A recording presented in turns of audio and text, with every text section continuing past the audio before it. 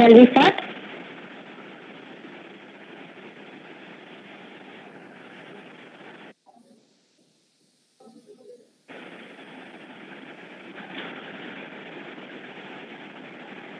Yeah, like Rakesh told, we are live. You can start.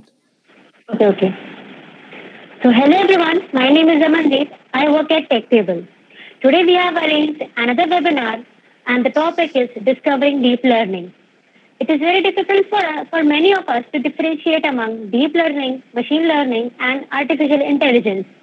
To get the answers and to get the clarity on many other doubts, we have invited today Mr. Ayon Roy, who is a who is a student of computer science, and he has an internship on data science, AI, and currently is a data science intern at Lulu International Exchange, UAE.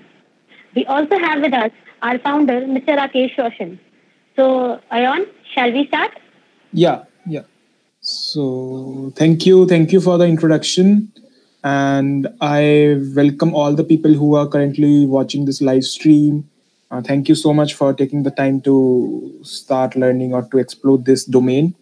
So my topic today would be discovering deep learning. In this topic, I would be focusing more into how deep learning is progressing in the market, or what things actually we have to learn, or what things we have to keep in mind while we start with deep learning, and the small concepts and the libraries that we generally use in the society or in the industry.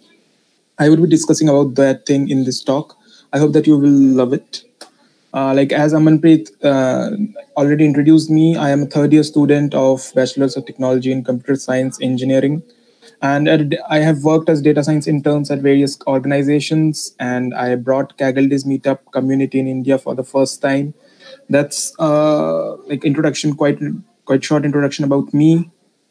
So what we would be discussing today, right? Because if we have come here, if we are devoting a little bit amount of time of a daily life, so what we would be discussing here is, first of all, we would be just explaining, or just like exploring the AI, ML, deep learning in simple words, what actually these domains are. Like maybe you feel AI is very different, or ML is very different, or deep learning is very different, and you have to take a hell lot of different approaches to start with these things. It's not like we will focus on to those things into simpler words. I have kept this as much simple as possible.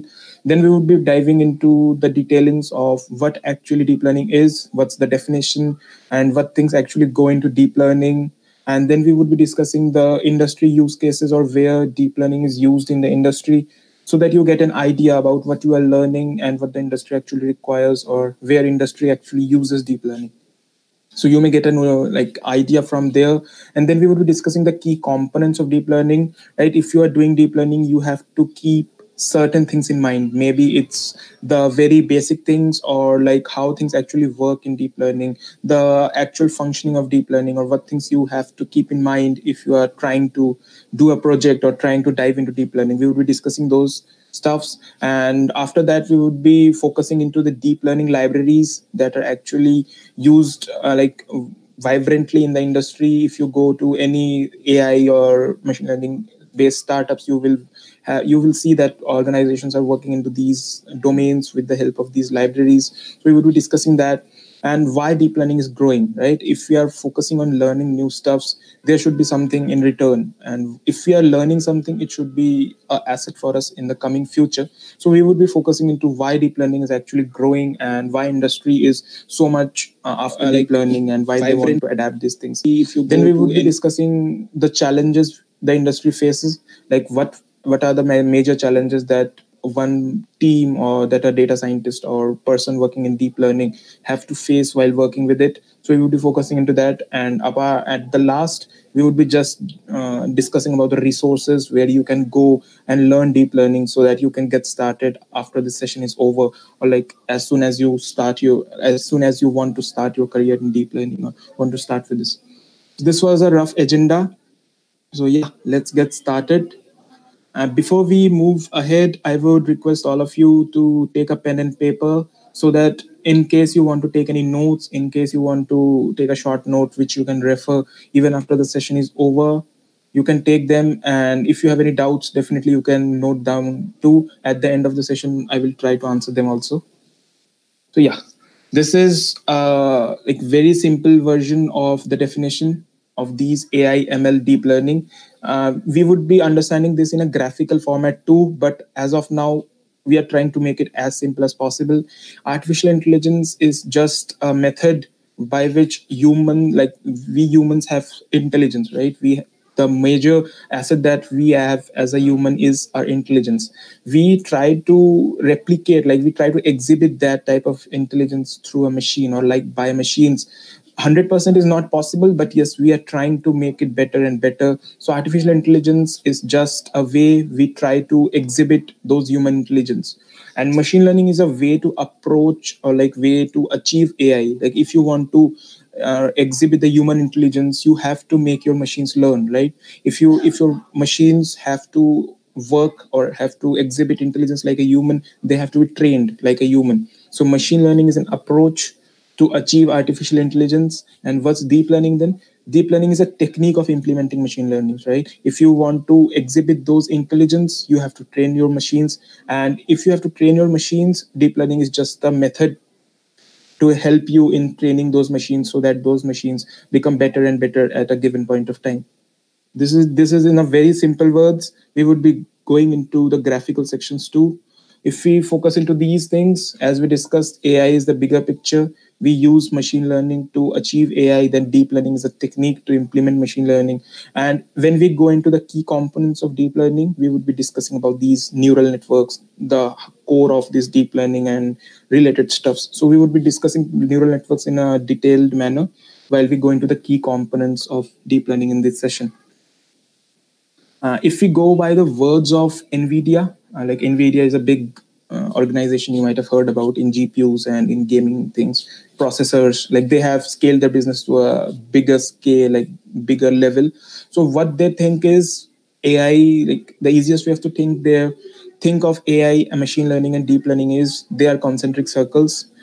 I AI's idea comes first, then the like which is the largest, as we saw in the previous slide. Like AI was the biggest circle, then machine learning comes into it, which blossomed later, and finally deep learning. Right, deep learning is powering powering machine learning, as we discussed. It's a technique of making machines learn better and faster in an efficient manner. So if you want, you can read the blog of what NVIDIA have to say on this difference. The slides will be shared definitely with you. No worries, you can just go and read about these differences in terms of NVIDIA's, like what NVIDIA thinks about this. You can go to this blog and read about it. So yeah, we get a brief idea about AI, machine learning, deep learning. I am again just giving you a brief overview that AI is the biggest circle and machine learning is is helping us to achieve AI. Maybe AI cannot 100% replace humans, but yes, it will definitely help the human community to grow. And deep learning is again a technique to help us implement those machine learning things, and the things keep going on. So we have discussed so much, like this much things till now, and we would be now focusing our discussion completely on deep learning and things, how things actually work in deep learning. So yeah, let's dive. Deep learning is like, if you go into industry, if you have researched about jobs or if you have researched about internships, you might have seen that all of them are asking for neural networks, or you might have heard about these short forms, CNNs, RNNs, like these terminologies. So it's just because it's one of the fastest growing part of the AI community that you see. Whenever an organization starts its journey with AI or starts its journey into these booming fields, it takes into care deep learning definitely, and that's why you also see requirement of deep learning skills booming in the industry. So how deep learning actually works? It's like, we as discussed, the artificial intelligence is mimicking of human brain at the level best, right? 100%, definitely, I'm again repeating, 100% may not be possible, but we are trying to replicate those things. And as we know, in our human brain we have a network of neurons, and we take our decisions through the combination of the decisions by those neurons. We have the neurons working in our brain, and whenever we have to take a decision, we the neurons get triggered and we reach to a final decision, right? We have the network of neurons in our brain. Similarly, we try to use a concept of layered neurons, layered neural networks means a network of neurons, right? In our brain we have neurons, we make a network of those things. And layers is we have different steps, we have different level of filterings in the neurons that we are trying to use in order to achieve to a like in order to reach to a decision of right, to help the machines learn and to mimic human intelligence. So it's like this is the simple definition of deep learning. And a better view, like what would be the better view of machine learning and deep learning, right? We discussed deep learning is just a technique to help you with machine learning stuffs, more complex stuffs, but a clarity is still required. You may require a better clarity about what ML DL, like a different a slight difference in between them. We have to discuss that too. I would try to cover that in this slide. So if you go into the machine learning algorithms perform awesomely well if you are looking into rule-based programs, right? If you go into a chatbot, you may see that like these are the things. Like they have predefined things. If you want to do booking, here is the thing. If you want to do this, like they're like specific things, booking, cancellations, or query, something like that. But because that's rule based, if you click bookings, it will redirect you to a booking page, or if you click on cancellations, it will redirect you to a cancellation page. Those are rule based things. But when it comes to real world, right, like you want to talk to a person, like you want to talk to a customer executive, because you want to share your problem and you want to share your concern with them, and you want a response. Maybe the bots or the NLP based algorithms, like the rule based algorithms, may not function that well and may not help you in that like in that much efficiency. So this is where classical ML algorithms fail a bit, right? They are very good at rule based, but when it comes to an open ended conversation, when it comes to playing with image data, when it comes to like the case of, if you consider like unstructured text means you are texting, right? Like once you text to your friend, hey, how are you, like these are rule based, hey. The bot also replies with hey, but after that you write something which is not in the rule based, like the machine cannot figure it out, figure out the rule in that thing, so it will fail and it will redirect you some like human executive. But that's where the emergence of machine learning, advanced machine learning comes into picture, and deep learning comes to the rescue, right? Deep learning is just way how human brains think with the help of those neurons and neural networks. So it will definitely like how we take a decision, the machines will now be able to take a decisions. It's not only about how rule based things work, it's now more into how a human brain works, or how a human brain would reach to a decision. So deep learning would help you in that. So this was a slight difference between machine learning and the deep learning algorithms, where machine learning algorithms are not that much efficient or not that much effective. Deep learning comes at the rescue. And if we consider where deep learning is used, right, this may be a question where deep learning is used.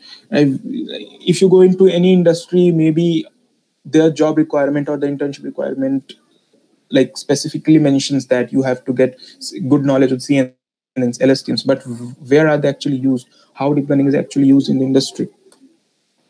This is, first of all, is computer vision, right? If you go into the vision stuffs, maybe it's self-driving cars. If you go into self-driving cars, it's a camera set up on the top of car, and it is taking all the images from the surrounding, and then it's making sense, and then it's making the decision whether to move left, whether to stop, or whether to go on. So you have to take a decision with the help of those images and those video streams coming in. So deep learning plays an important role in computer vision. And again, voice and speech recognition, whenever you speak to your Google Assistant, or whenever you speak to your Amazon Alexa or Apple Siri, so whenever you talk to them, you talk in your natural language, right? You talk to them, hey, call my mother, or what's the number of this, what's the temperature outside. You just talk in that format. And how it actually works is it's convert your voice to text commands, and then deep learning comes into picture again, right? Like assume like a Google Assistant is your friend. You ask your friend, hey, do you know where India, like where Delhi is, what's the capital of India, you know that. So like he comprehends thing, he just recalls from his brain and then gives you the answer. Similarly, these Google assistants and these speech recognition based services work into that format. They process your commands and then they give you the response. And natural language processing and generation, like unstructured text, as we discussed, you like your natural language is not that much structured. Maybe you are not, like you are not giving a formal instruction, hey, this is what, like you may speak, what's the temperature today, or like, may I know the temperature today. You may speak anyway, but the machine should learn and machine should give you the response. So that's where deep learning comes into picture drastically. If you go into more and more domain wise things, it's everywhere, like healthcare. If you go into automobiles, it's there. Healthcare, it's there. Fintech, it's there. Deep learning is just like, it's covering the market because it's have a lot of potential, and it can help you with those complex machine learning algorithms that would have otherwise taken years, but now with the help of deep learning, it's working well. Yeah. So we discussed the difference between AI, ML, DL, a slight difference. Then we got a clear view about machine learning and deep learning, where classical machine learning algorithms fail and how deep learning algorithms come into picture. We discussed that and where deep learning is used. We also had a little bit of discussion on that. Now we would be discussing how and what things actually go into the back end of deep learning. Right? We discussed about it, neural networks. We discussed the copy of human intelligence with the help of those neurons. But what actually neuron is, what actually deep learning's thing are, like what is neural network, how a neural network functions, or what things, what terminologies you have to keep in mind while designing a deep learning algorithm, or while making that neural network, what things or what terminologies you have to keep in mind while diving into these deep learning stuffs. We will be discussing those things in this section. Like this is a graphical overview about how deep learning functions. It's like you fed an image, whether like a labeled image first, so that the machine learns. Because when you were a child, you were also told this is apple, or this is orange, this is dog, this is cat. You were trained, right, by your parents or by your teachers. You were trained at the first go. It was not the case that you saw a cat, it's cat. You never told that. You have been trained earlier because your neurons work in that way. Now, whenever you see a cat, your neurons trigger and you reach to a decision. Similarly, we are trying to train a machine with the help of neural networks. This is how, like, we have a labeled photo, like we tell the machine that it's cat and we tell the machine it's dog. We then just fed it through these neural networks. If you see, there are multiple layers. Here there are four. If you see, there are four layers as I'm talking about. These can be extended to any number of layers as per a requirement, how many layers you require, or what the requirement of your industry or the organization. It depends upon that. So first of all, it goes here, it takes some decision, filters the decision to the second layer. It again processes the decision making things and send it to third layer, and the things keep going on. And then we reach to a final output that cat, it's cat. This is how a neural network functions. Like this is a pictorial view. I would go into the depth of neural networks, how things actually work in neural networks, and what's the basic building block of neural networks. So like a little bit of definition of neural networks, what neural networks actually is. As we already discussed, it's a thing that how biological neurons work. If you think about how your brain takes decision, is through a decision triggering procedure that's going on in your brain, or like how your neurons are taking that decision. It's all into those things. Similarly, you have networks of neurons in your brain. We are trying to use these neural networks in the machine to teach a machine, so that a machine can get to a decision or can take a decision that whether it's cat or whether it's dog. It can decide like your brain. So why neural networks? And definitely neural networks learn by example. Like similarly, we humans, right? If we see a cat, even if it's a black cat or a white cat, we can tell that it's a cat, because we learn by example. We see the features, like cat may have whiskers, cat is of small size as compared to dog. Like then we learn by example. We have seen multiple cats, we have seen multiple images of cats and different things.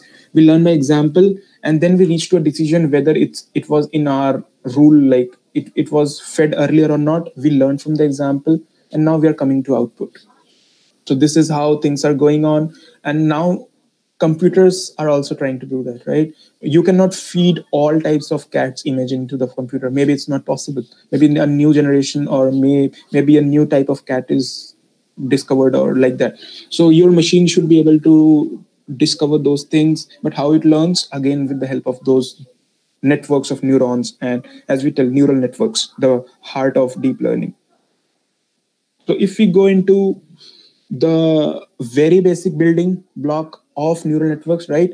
Like, we will just break this thing.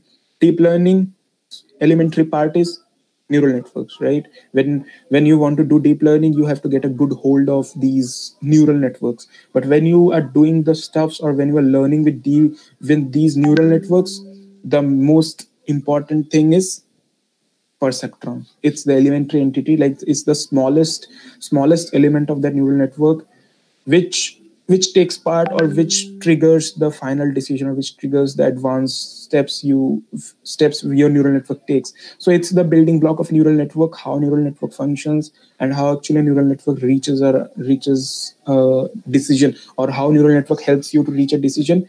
It's from the basic blocks of neural network. It's perceptron. It's the smallest, like it's the elementary entity of neural network.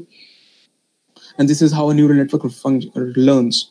So if you go into the structure of perceptron, a single perceptron, because when you go into neural networks, as we already tell, network is a combination of like different perceptrons, or like multiple perceptrons, or we have a large number of perceptrons in our architecture, and we use the combination of all these singular perceptrons to reach to a decision. But if we go into the singular structure of an individual perceptron, it's like it takes like input signals. Maybe it's X1 is a feature of cat. Let's say it's whiskers, it's eyes, it's the shape of the mouth or shape of the face. So these are all the input signals. Then we have weights. Weights in the sense, weights are like we give certain weightage to certain things, right? Like if you have 5 friends, and you are taking decisions on the basis of the inputs from your friends. Maybe you ask whether I should go, or whether I should go to a party or not. You are telling your 5 friends, hey, tell me, like, should I go or not? But you will definitely give a weightage to your friend, like the best friend, whatever. Like, you may have think that if Ayon tells, or if my best friend tells, I will go. You give a weightage to, like, more weightage to me. Similarly here, it is like maybe it's whiskers, maybe it's eyes, maybe it's the shape of the face, but you give more weightage to the whiskers, because a cat may have whiskers, a human may not have. But in case of dogs may also have whiskers. Then you go to, like, then you give more weightage to a structure of face or the shape of the body. So you give different weights. Then you sum all those, like all the outputs. Like, after you give inputs, you get outputs from here, right? All the outputs are summed here, and we add a bias is like how much deviated it's from the actual thing. We add a little bias because 100% is not achievable, or it's not possible, right? So things are that way. And then we have activation function, like, which activates the decision making procedure. We will focus into that activation function, and the different types of activation function that we have, we would be discussing in the further due of time. And after activation function gives an output, we get the final decision. And after taking these outputs from multiple perceptrons, because as we told, it's a single perceptron is the entity of neural networks, and it's now a network. There are, like, let's say there are 100 of these single perceptrons. We have 100 outputs, then we sum those things and we deliver an output. So this is how a neural network functions at the very high level overview of this thing. First of all, deep learning, how deep learning works, neural networks. What's the building block of neural network? It's single perceptron, like it's a perceptron, and things keep stacking up, and collection of perceptrons make neural networks. Collection of neural networks helps you to achieve those things with deep learning. This is how things work. And if, like, as we discussed, we give an input, right? Like if you see, we have this activation function. Activation function finally decides whether we should do this or whether we should do that. Like activation, we can understand from the word, it activates the, like it activates the decision making power. Similarly, we give an input, then activation, then the input passes through an activation function. If activation function gives a yes, then it activates the neuron, otherwise do not activate the neuron. This is, like we will go into like into an example of the same, don't worry, like we will see. Let's say we have this number 5, okay, and we the activation function is telling that if the number is less than 10, then only activate the neuron. You see, the condition is satisfied, it gives a yes, and the neuron is activated. But in the case it's a certain thing like that, we are trying to give this input of 7, and we are trying to check whether this image has a curve or not. It doesn't have a like circular curve or like that, no, then it doesn't activate the neuron. You see the two differences here. The activation function gives a go ahead or a green signal, it activates the neuron. Here it doesn't gives it a green signal to go, so it do not activates the neuron. If you see here 6, it has a curve, yes, activates the neuron. Similarly, in case there was no signal or a red signal, do not activate the neuron. This is how a neuron, like how a neuron functions and takes its decision with the help of those activation function. There are a few activation functions which are highly prevalent in the industry and how things actually work. So we will go into those things and what things you should remember while going for an interview, or if you are going for an interview for deep learning internship, or which requires you to have skills of deep learning. We will definitely discuss few of the terminologies that are highly important to know. So first of all, it's epoch. If you have heard about like do not think directly into deep learning like terminology. Think it as of like English terms only. One epoch. One epoch is you go one forward, one backward. Let's say we have the source point is here. We have to reach this place. Like this is the destination. First forward pass, and then we came again. Like in between them, we have the training examples. Then we gave one forward pass, then one backward pass. So we just traversed all the training examples, once in the forward direction, then in the reverse direction. Right? So this is one epoch. And batch size is number of training examples in forward pass or backward pass. Right? Like we discussed, if it's the source and it's the destination, then how things actually work here, right? So like batch size is from source to destination, how many training examples have you traversed? Is it 100, is it 200? From here to here, how many training examples were there? That's the batch size. Higher the batch size, the more the memory space you will require, because if you give more examples from source to destination, definitely you will require more memory space to store and to compute. So that's the batch size. And number of iterations is number of passes, right? How many passes you make, using that batch size. Like batch size, we discussed the number of examples we have in one forward or one backward pass. To be clear, like if we go one pass is one forward pass plus one backward pass. Like this is the major important thing that you have to keep in mind. One pass is equal to one forward pass plus one backward pass. These are not two different passes, it's only a single one pass. And it's the number of passes you have, number of passes you did. Like we have known the term epoch. Epoch is one forward pass, one backward pass. Batch size is how many training examples you have in from source to destination. And number of iterations is the number of passes that you have. This is the example. If you have 100 training examples, right? Like in case this is, you have 100 training examples, right? And your batch size is 500. At a single point of time, you are considering 500 training examples only. Like the number of training examples in one forward or backward pass. How many examples you are looking at one point of time, that's batch size. So we have total of 1,000 training examples. We have a batch size of 500. So how much time it will, like how many iterations? 500, then 500, right? We have 100, like 1,000 training examples. The batch size is 500. At one point of time, we will get only 500 training examples to pick, so it would be 2 iterations and 1 complete epoch.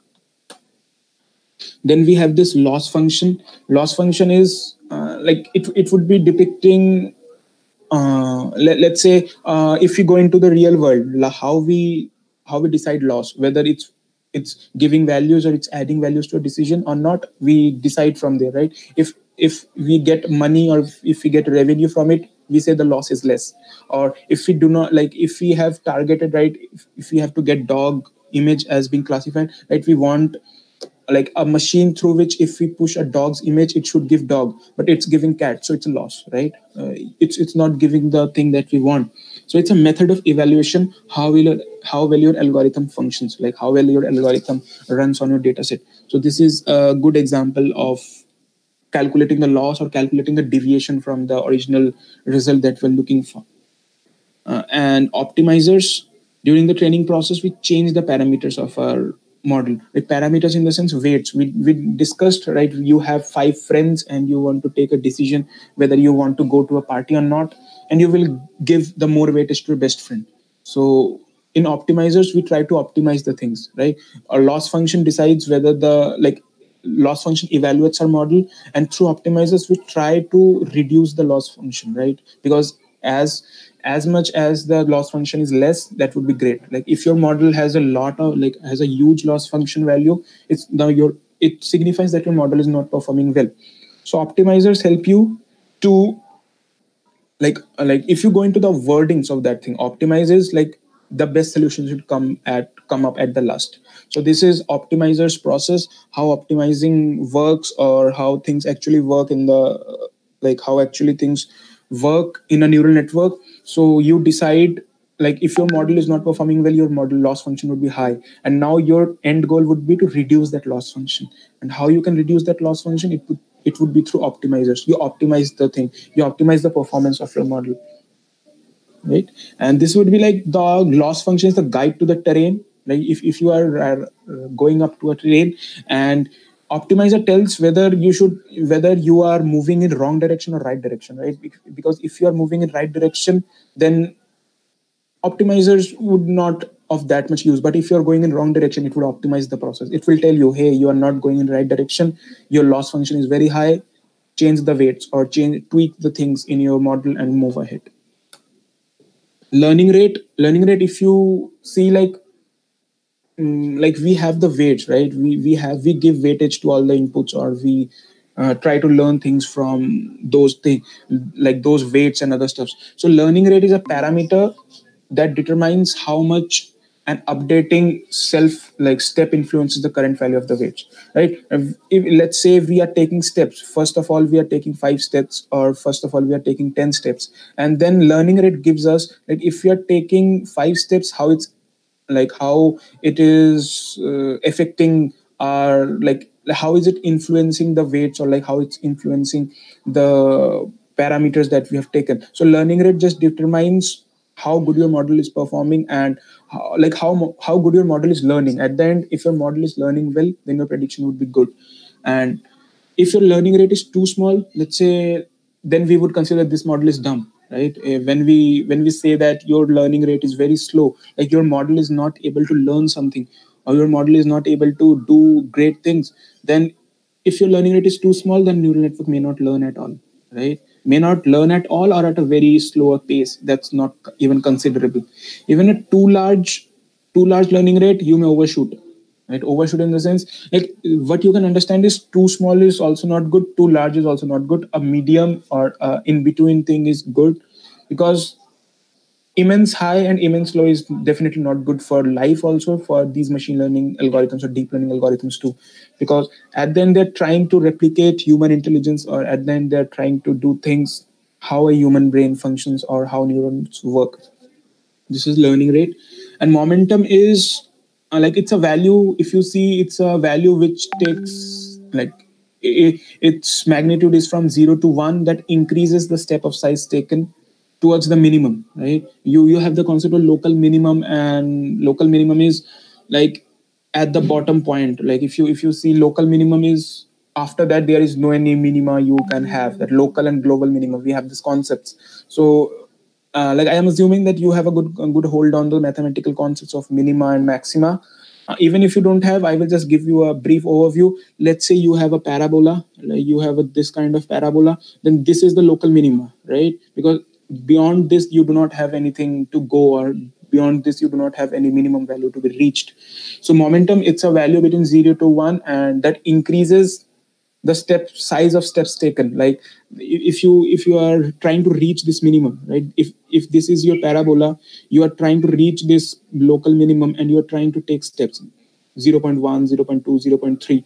And momentum is just, it's a value between 0 and 1 that increases the steps.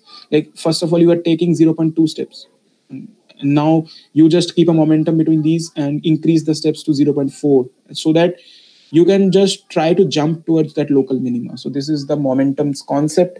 And a right value of momentum can be cross validated. Like you might have heard about this concept of k cross validation, or like cross validation technologies or cross validation algorithms that we have.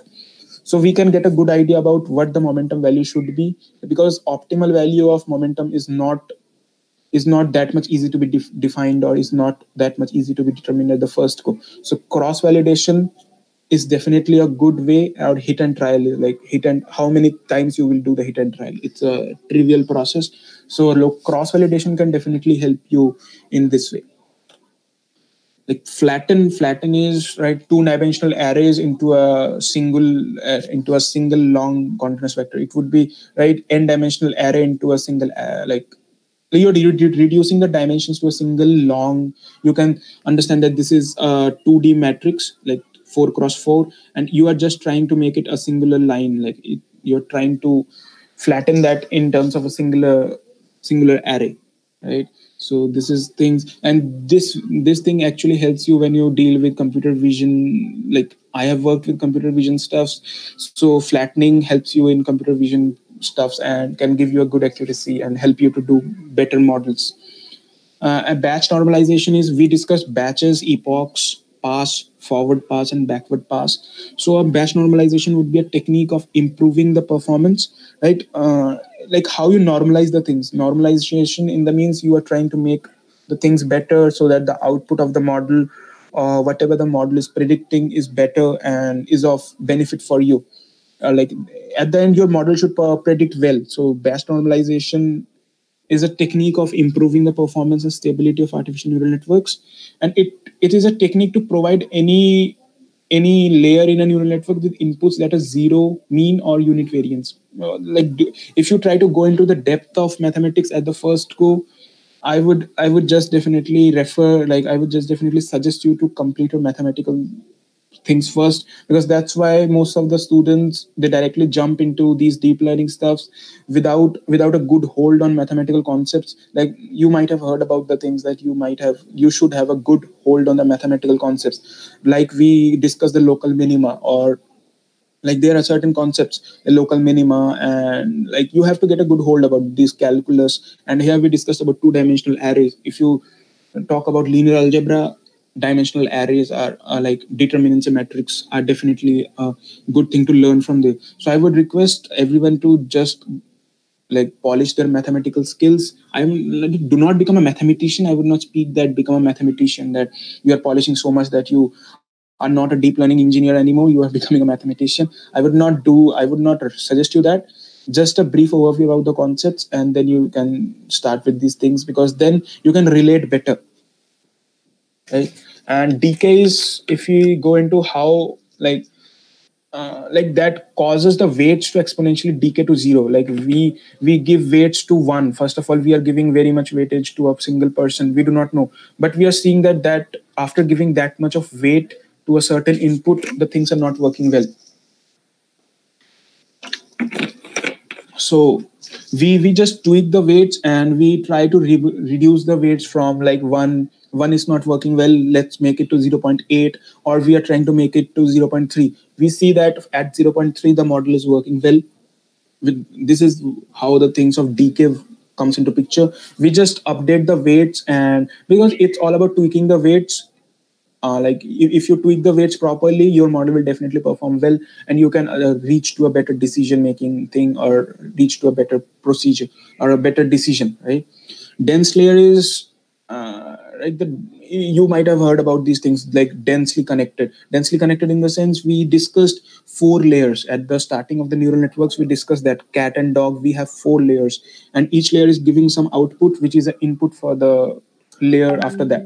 So densely populated layers or densely connected layers is we have variety of layers, or we have like dense means things are very close, or things are very complicated, like are very compressed, or like are like in a shorter amount of space you have lot of things. So dense is like hell lot of number of layers into that things, and you are trying to make a neural network with those things. So dense layer is that. And dropout refers to not considering neurons, right? Because maybe it's possible that you are doing forward pass and backward pass, as we discussed in epoch and the passes that we discussed a few minutes ago. So dropout means that you are not giving preference to the neurons or certain neurons while you are doing that forward or backward pass. So dropout means not considering. Dropout in the sense you are not just viewing it, like you are just considering that these neurons are not in our model and these things are not of our concern. So you can just think about that. And why dropout is done, maybe it's done to prevent overfitting in the sense that your model is overfit or underfit, right? Underfit is it cannot even like see, or it cannot even understand the basic things. Or overfitting is like it's having a lot of biasness, or it's like fitting like just it's your model is imposing something specifically or imposing something strongly on your network or strongly on your prediction. So we are trying to reduce or trying to prevent the overfitting with this dropout concept. Dropout means you're just not considering a certain number of neurons while you're doing this forward and backward passes. And then we have this for hyperparameter tuning. Hyperparameter tuning in the sense like we have this hyperparameters, like common hyperparameters. If you say learning rate, we discussed. If we go into this learning rate, we discussed here too small, too large is bad. We discussed learning rate and momentum. Momentum is the like how the steps you take to reach a global minima. So we have these parameters: learning rate, momentum, uh, you see learning rate is alpha, momentum is beta, Adams hyperparameter. So these are different parameters. Number of hidden layers comes into picture when you have this densely populated, like densely connected layer. Because once you have dense layers, there may be multiple layers, but how many layers? So this is also a parameter. Number of hidden layers you have, learning rate you have, momentum you have, the learning rate decay, like we discussed decay, an additional term in the weight update, like how you update your weights. So we have these parameters and we tune these parameters, right? Learning rate, momentum, number of hidden layers, mini batch size we discussed, learning decay rate. We have these parameters. So it's more into if your learning rate, like why we have kept learning rate at the top, because it's one of the most significant feature that you have to consider while doing some, like while doing the analysis or while playing with deep learning stuff. So learning rate is a very important feature that I have seen myself in a few of my projects that I've did. So like I have also mentioned it, learning rate usually proves to be the most important among the above. Like this is the significance. You may see that I have arranged these seven features, but these are like this is one of the most important, then this is the second most, like as per my experience with working projects. Like this was something. And hyperparameter tuning is more into a experimental thing. It's not that there is something scientific that you have to do that only, you have to do this only. It's more about like a data scientist donning a scientist job. Like scientist job is to experiment and like be happy with the experiments that he's doing and getting something new after those experiments. So hyperparameter tuning is more into that. You do a lot of experimentations, and then you reach to a final decision that may work or may not work. If it's working, then congratulations. If it's not working, you have to tune these parameters, and when you have to tune these parameters again, you have to get a good hold on what these things actually mean. Like what's learning rate, what's momentum, like the number of hidden layers, what are these actually, like decay, what is actually decay means. So these questions also form a basis for your interview. If you go into an interview, maybe they can give you a use case, or maybe they can give you a condition where they will give you certain things that the model is not performing well. We have these parameters, like the decay rate is this, the learning rate is this, like momentum is this, and they give you certain parameters. Now they would tell you, help us to reach out to a decision, which parameter should we tweak. Like they would not ask you how much should we tweak, they would definitely ask you, what do you think, which parameter should we tweak at the first go. So you have to get a good hold on these concepts. And again, I'm telling, if you're looking forward to deep learning and other stuffs, your mathematical concepts should be at least good, so that you understand what things are actually, like how things are actually working. Like the biggest example was that global minima or local minima. You will definitely hear those things in your mathematics terms. And if you see the flattening, like if you go into flattening is two-dimensional arrays. If you do not know how arrays work or how vectors work, so it will be like you will definitely be like and you will definitely get confused at the end. So it's better that you get a good hold in mathematics first, and then you start with those terminologies and start with those things, so that you have a perfect combination of things, the mathematical concepts as well these like these small concepts that have to be kept in mind while doing the deep learning and other stuff. As we discussed activation function, like I will just go back to the slide where activation functions were playing a role, right? Input activation function, if it gives a green signal, it activates the neuron. If it doesn't gives the green signal, it doesn't activate the neuron. So this is how activation function actually works. Now we would be discussing what activation functions, like what are the types of activation function. Maybe you will get this question in your interview, and I will just dive into two of them, which are most common, or more like which are highly popular in the industry for deep learning. We will go into those things and how things actually work in those activation functions.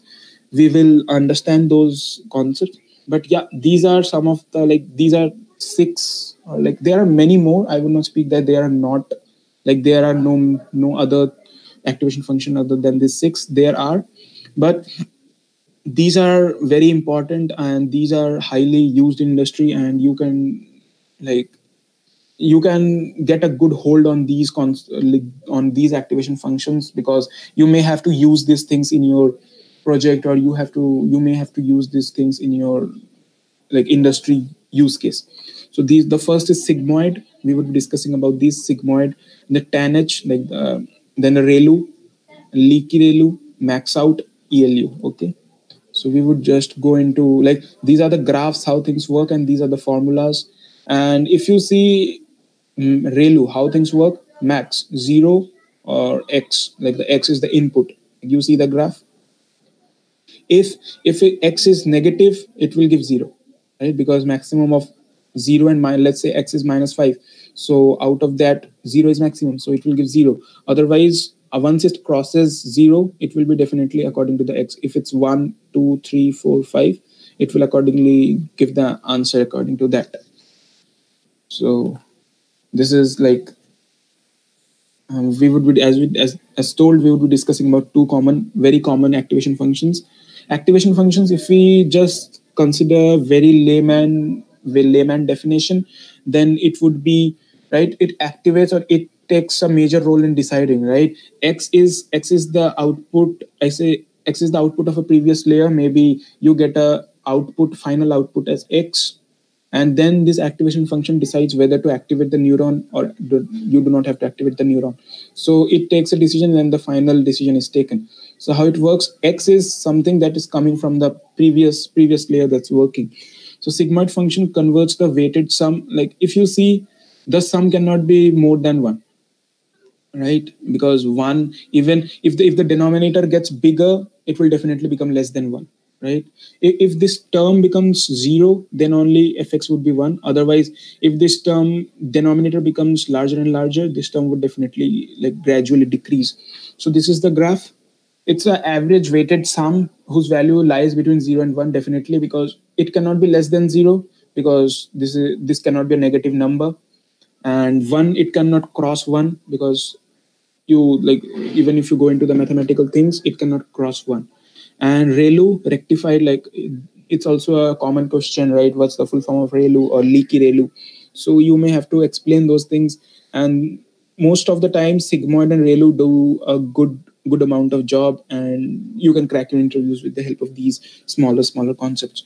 So ReLU, as we discussed, it's about maximum function, zero and x is something that's coming from the previous layer. So you can move ahead with this. Like then we have this three things: deep neural networks, convolutional neural networks, recurrent neural networks. So like as we discussed about the neuron, first of all we discussed about deep learning. Then we discussed about the like deep learning's basic stuffs, neural networks. Then how neural network functions. What's the elementary thing of neural network? Is the perceptron. We discussed about that. Then we discussed how, like, what are the key components or what are the key things that you should keep in mind, and the parameters that you should keep in mind, whether it be its parameters like decay rate, learning rate, momentum, or the number of hidden layers that you have. So we discuss about these things. Activation function, as we saw in the image earlier, activation function has the sole responsibility, or I would not say sole responsibility. It at least plays a major role in deciding whether the neuron should be activated or the neuron should not be activated. So it plays a major role there. Deep learning, like then we have these three different types of neural networks that are highly prevalent in industry. Like first of all is deep neural networks. Why it's used? It's for classification and forecasting models. Like if you classify, let's say we have that iris data set, and we have three types of flowers there: Virginica, Setosa, and the different. Like we have these types of flowers, and we want to classify. Then we can use deep neural networks.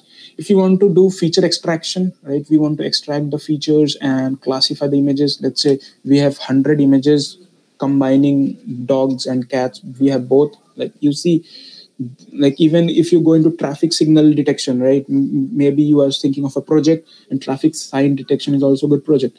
So you are just classifying those images, whether it's a stop it sign or whether it's a go ahead sign. So convolutional neural networks can help you in classification of images and feature extraction, extracting the features. And if you go into right time series data, which are like output of certain things gets into input, and things work like that. So it's a complex thing. You see that there are circles going on, and the output input just plays a major important role.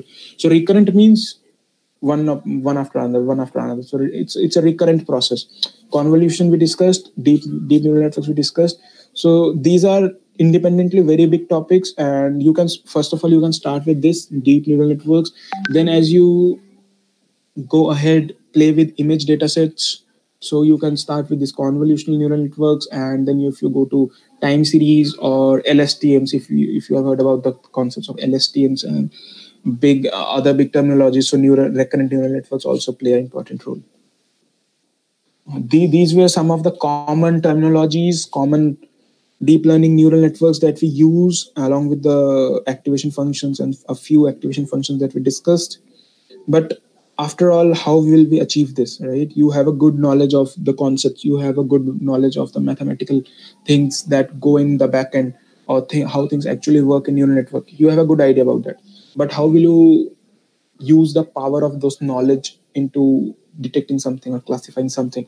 So you have to code it, because machines do not understand your human language. They have to be tuned, or they have to be like given instructions in the form of zero ones, like how. But you cannot do everything from from scratch. Even if you start doing, maybe it will take a larger amount of time. But we will definitely look for some better alternatives, right? Which alternatives can help us to achieve our goal at the earliest. So these are some of the common deep learning libraries.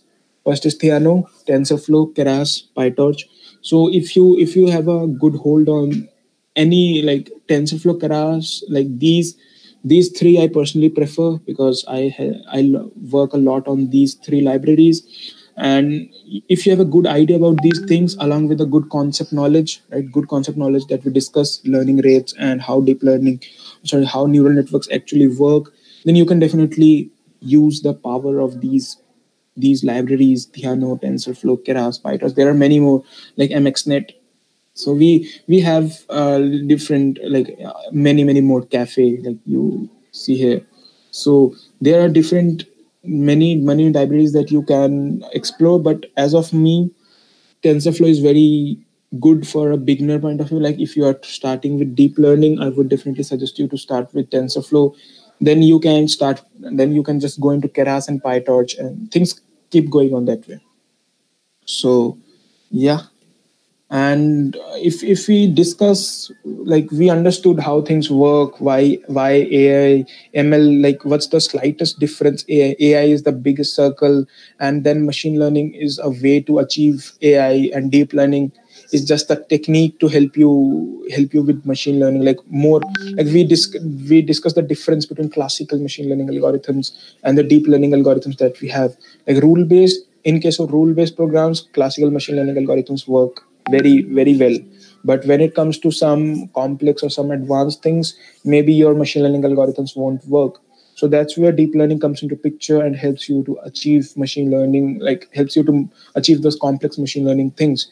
So this was a brief overview about AI, ML, deep learning. Then we saw a slight difference between machine learning and deep learning, and what things actually go into the back end of deep learning, like how things work in deep learning. It boils down to neural networks. When we discuss about neural networks, it all boils down to the neurons and perceptrons. Then we discuss about perceptrons, how perceptron works, weights. Then we discuss about the terminologies that we have, smaller terminologies that you have to get a brief idea about these things priorly, right? Because if you have a good idea about these, no, these terms, and along with the mathematical things or how things actually work, these things will definitely help you. And then we discussed about the activation functions and some of the common deep learning libraries in the market. My suggestion would be start with TensorFlow, then go to Keras, PyTorch, then the things keep going on. And we discuss about three different types, like neural networks, deep neural networks, convolutional neural networks, and recurrent neural networks. We allow After this, we discuss how things actually work if we go into feature extraction or classification of images. Then convolutional neural networks work best. The recurrent neural networks, if you go into time series or forecasting, things like that, definitely this will help. That recurrent neural networks will help, and things like going on. But why is AI ML DL is growing so much? Maybe, like, we definitely know the amount of generation of data is definitely high. The rate at which data is being generated is definitely very high. So we have data, and we have the processing powers too, right? First of all, it's like the sharp decrease in cost associated with data storage, right? We have a lot of data, but you see the storage cost, like how, like earlier we used to have some hard disk, or earlier we used to have some server specifically on our premises to store the data. But now with the advent of this cloud computing things, we have like strongly decreased the cost associated with data storage, how we store the data, and processing. Definitely you have the availability of good processors, GPUs, CPUs, TPUs. Even if you work with TensorFlow and different stuffs, you will go into TPUs and different stuffs.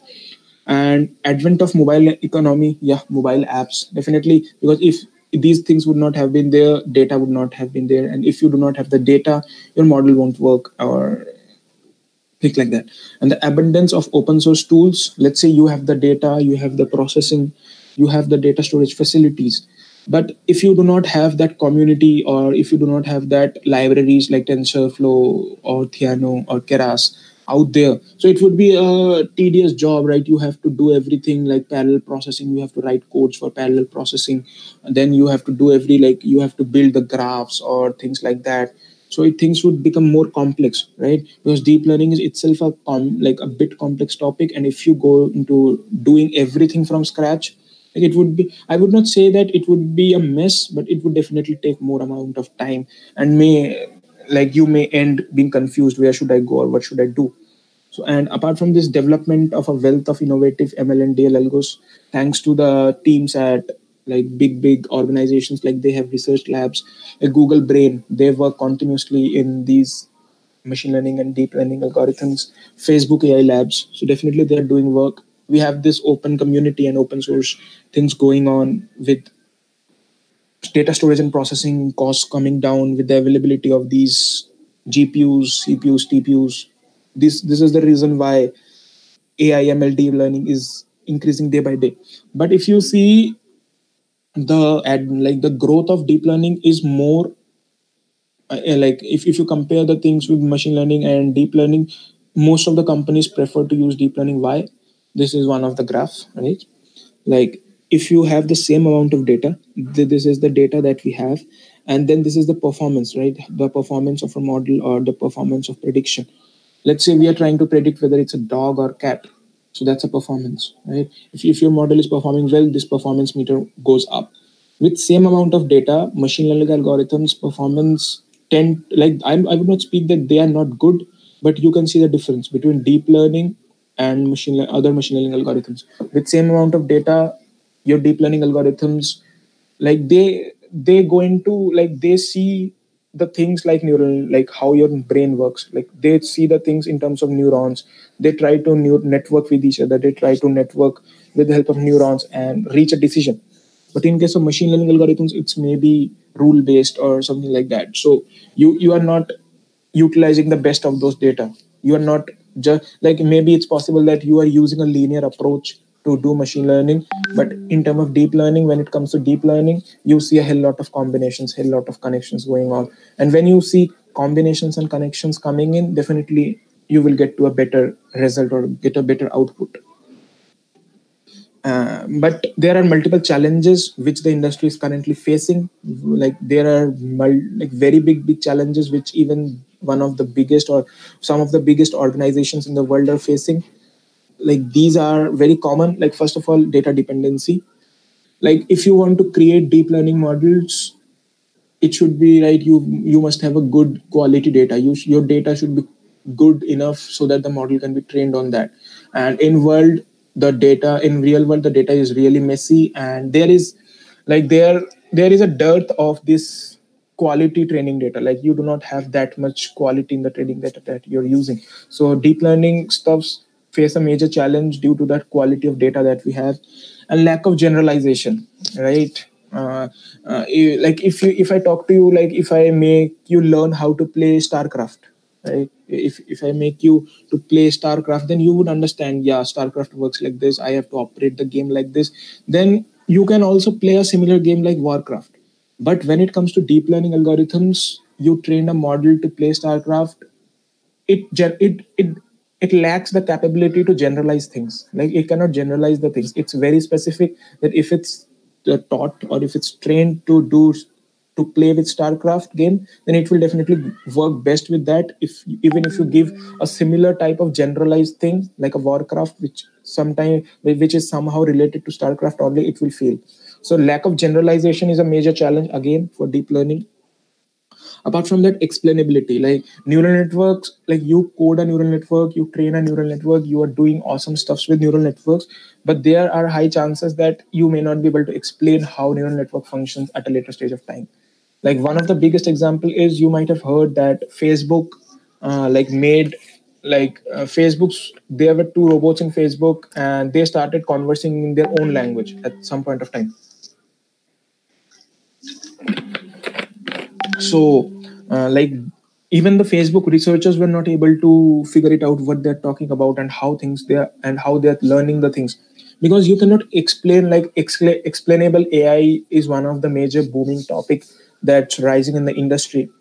So neural networks are right extremely complicated ways, and even if you have coded that thing, like I would not speak that like your local projects or your self projects would face this problem, but when you go to industry level things, definitely it would be like a bigger problem when your scale is so big and your model is trained with lot of data and you have coded initially, but now as deep learning, like as a human brain learns, you do not have the capacity to stop, right?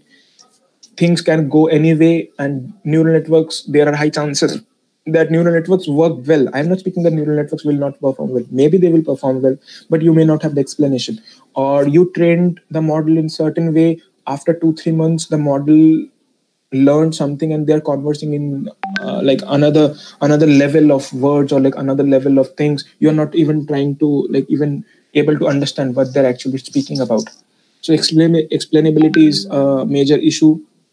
And algorithmic bias, again, we have heard about these things. Like you might have heard that Google's photo, or like that photo tagging platforms had this problem. Like facial recognition algorithm mostly work with white people. It doesn't work accurately with non-white people. So it's like your training data was completely full of like white people, or like majority of the training data was white people. So it's now algorithmically biased, right? Your algorithm that you have designed is correct completely, like I will not say completely, it's somehow biased towards the data that it doesn't have that much in its original data set, right? If your original data set had more white people, it would give a it would give a prediction more frequently. But if you say about like non-white people, just because it doesn't have that data in that data set, in the original data set on which the model was trained, it may not perform well. So its algorithmic bias is again a major social issue. Like explainability and algorithmic bias are some of the major concerns from society point of view for deep learning industry. And these are like data dependency and lack of generalization are definitely the technical dependencies of deep learning. These are major challenges. And we have discussed all the things, most of us, right? Deep learning, AI, ML, deep learning, the differences, how deep learning works, or like the basic building block of deep learning, neural networks, the basic building block of neural networks, perceptron, activation function, the topic, like the small terminologies. Then we discussed why the growth and some common deep learning libraries, and some of the major challenges that industry faces just because of these deep learning and other stuffs, right? And now it's time into resources where you can learn deep learning, and with this we would be concluding the session, right? So like, but before all those things, I would just appreciate if you have a good knowledge of mathematics, right? You might have seen that like a good amount of concepts of mathematics is being used, 2D arrays or gradient descent, or like like local minima, maxima, descents. Like these are all concepts of calculus, linear algebra, probability, statistics. If you go into the picture of these things, so definitely resources I will put and links I will definitely give you. But mathematics plays an important role. Not only mathematics, how you implement those mathematical concepts with the help of Python, or whichever you use.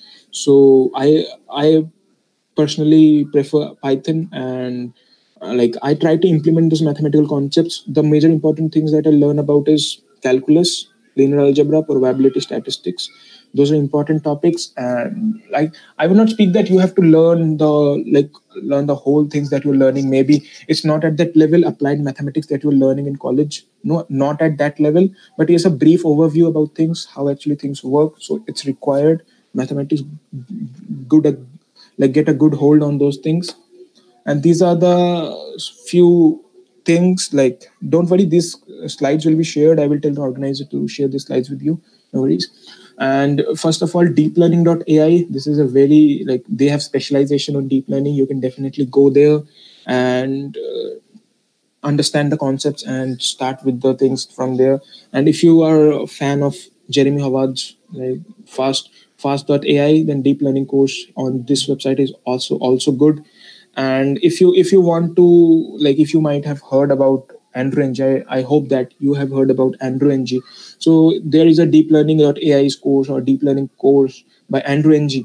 So this person, like it's a slideshare, like you can get this like animated format of all the concepts of deep learning. And it may, like why I prefer this format is, right, because when things are all like terminal, when you're working on terminal things, it's all about black and white. And if even if you're working with Jupyter notebook, it's all about those terminals and other stuff. So maybe your eyes pain from learning something new or something like that. So this resource will definitely help you to keep you up and keep you interested. This is the slideshare link. You can go there and you have the complete notes of the deep learning course by Andrew Ng. And if you want to get a summary, like what deep learning dot, like you did this course and want to get a summary, what things will be covered and what you can definitely learn from this course, you can go to this website and can get that detailings. And definitely, like I would not speak deep learning is very easy, but I would not also speak that it's very very tough. It's good to go if your concepts are like if you're well versed with your concepts, if your basics are awesome, then definitely you should go for it, and things will definitely work for you if you have good concepts, and start doing projects after your concepts are made. Not wait that all my concepts will be complete, then only I will do projects, or then only I will do things. No, go for it. Good luck. And if you have any questions, I can answer them now, or like if you want to connect with me after this session, you can definitely email me, or I have my LinkedIn and GitHub things. And talks, like if you want to get the slides, the organizer will definitely send you the link. I will tell them to do that. Or apart from this, you can go to my website ayonroy.ml. In that talks section, there is a tab for talks. You can get all the slides of, like, even this slide from there also. Yeah. So if anyone have any questions, I can answer them now. Yeah, yeah, yeah. Mm-hmm.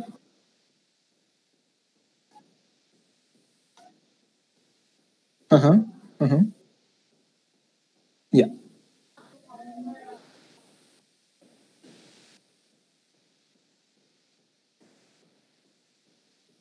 How AI ML data science, it's all about a combination of things. Data science is more into how you play with data, right? Because when you go into data science, these are not completely different. Like as we saw AI ML DL, we like, otherwise someone would have asked DL, how DL helps ML, or how ML helps AI. So these are all interrelated things. And like data science, when you go into data science itself a domain, and you use the terminologies or concepts of deep learning. Let's say you use LSTMs, and you have the concepts of LSTMs or neural networks.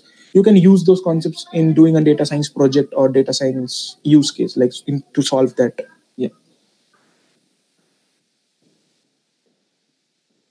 Hmm.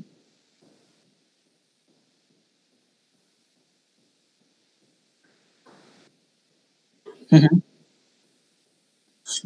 Yeah. Yeah. Yeah. So you, it all depends on your data set, like the original data set that you have. And mostly as you work upon different projects, right? Like at the first go, you may speak randomly, I want take 5, or I want take your these hyperparameters, or take this decay rate, or take this learning rate as 5. But it won't make sense, right? Because you have not worked, or you have not seen how things actually work. But after you see, after you do a lot of projects, or after you get your hands dirty with projects in deep learning, then you will definitely get an like a rough overview about how things work. And then cross validation and hit and trial definitely works.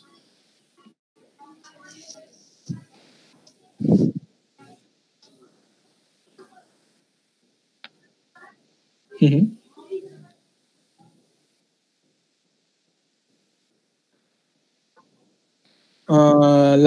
Like this all depends. Like if I tell my like numbers of projects that I had when I cracked my first internship, it's like you are going for an internship, not for a job. First of all, understand that.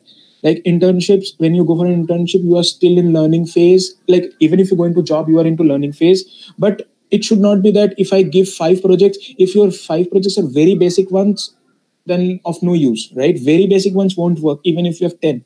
But let's say you have 2 projects which are highly awesome, right? Even if you're in your resume, you have 2 projects as compared to 5 basic projects, right? 5 basic projects won't do that much good, or like that much good as compared to 2 very good projects.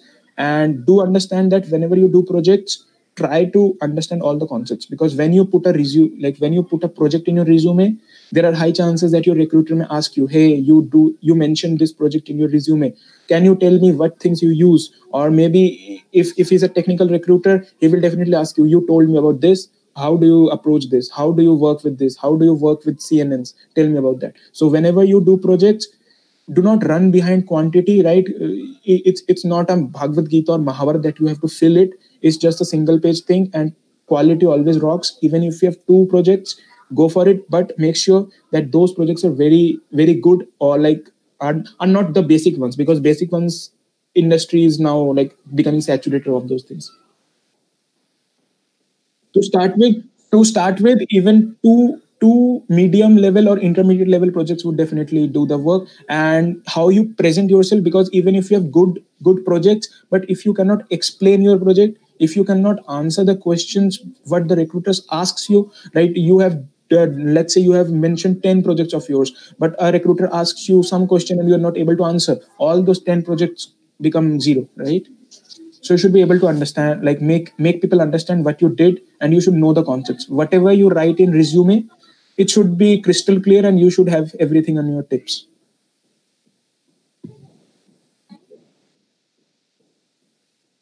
Mhm. Yeah, definitely. Yeah, definitely, because you have to answer that. Because like even if you put projects in your like in your resume, what's the end goal? To crack an interview, right? But if you put all the projects, but the recruiter asks you something and you are not able to answer, that gives a very bad impression, right? The recruiter may get a image of you that you are someone who is boasting, who doesn't know a lot, but he is trying to put everything in the resume. So do not do that. Mm-hmm.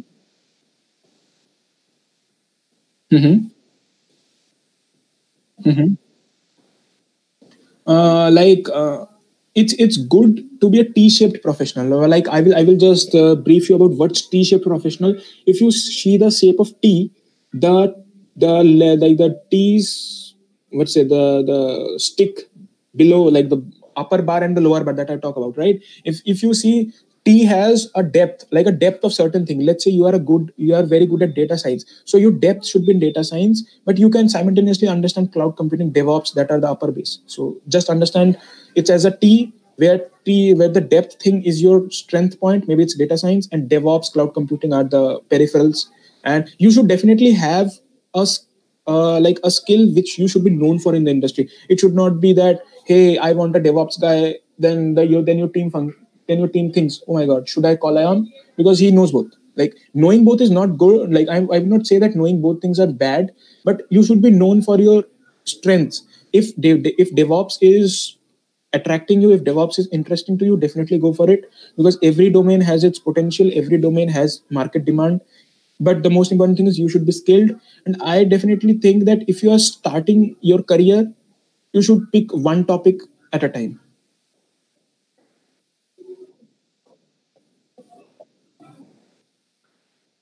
Mhm.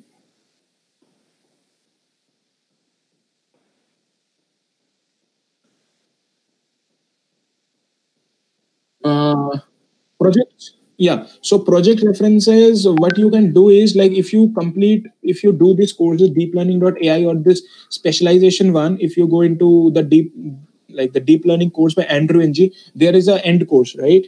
So they can move over to that. And if they want to do projects, definitely they can start with those small image classification projects. Then they can start with those right, like, which involve time series, let's say forecasting projects, or time series LSTMs, RNNs. So focus on that. Whenever you do projects, it should not be that I am doing a Titanic project. It should be like, what I am doing in that. I am doing linear regression, that's the project, right?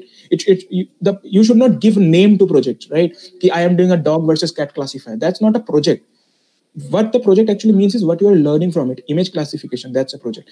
Like major things, pick up the domains, right? Say fintech. Let's say you are working in fintech. So go to Google and search about deep learning in fintech. So you will definitely get some ideas. Try to implement those things, and definitely they will be your projects.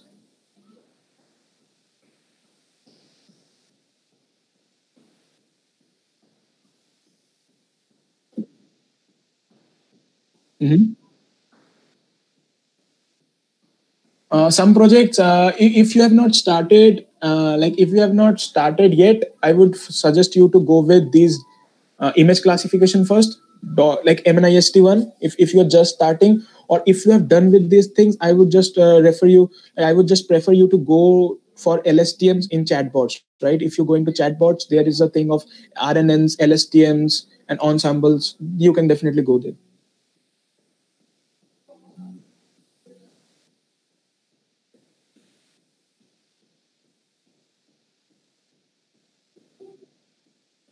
So yeah. Yeah, I will add few resources, and like in case you want, like I think that these deep learning.ai, and if you go into this deep learning course by Andrew Ng, they will definitely cover the mathematics. But yes, still, if you have anything, right, if you want to reach out to me, like if you want to get some additional resources, you can reach out to me. I can definitely help you with that too.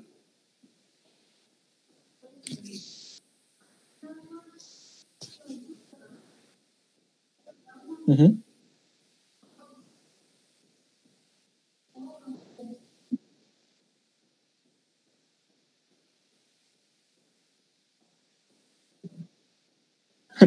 They want to listen me again and again. So thanks for the love.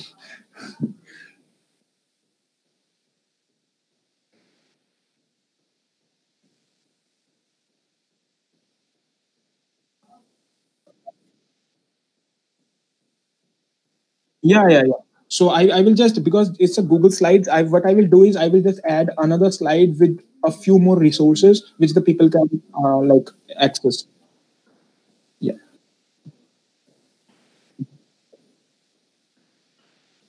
Okay. Thank you.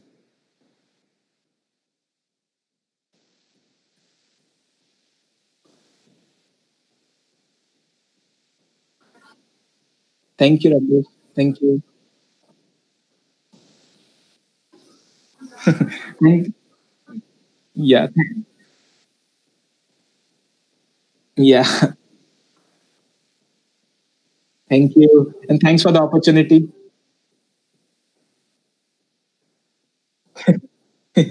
Yeah, definitely. Like I will definitely be there to support you and all the initiatives. And if still anyone have any doubts or queries, they can reach out to me definitely. And Rakesh, you are doing good work. Congratulations to the entire team of TechTable. Convey my best wishes to them, and keep growing. And if I can be of any help, do let me know. I will be definitely there.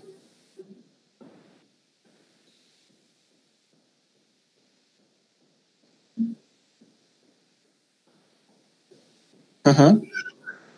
Yeah, yeah, they can also use that. Yeah. Mhm. Mhm. Sure. Okay. Thank you.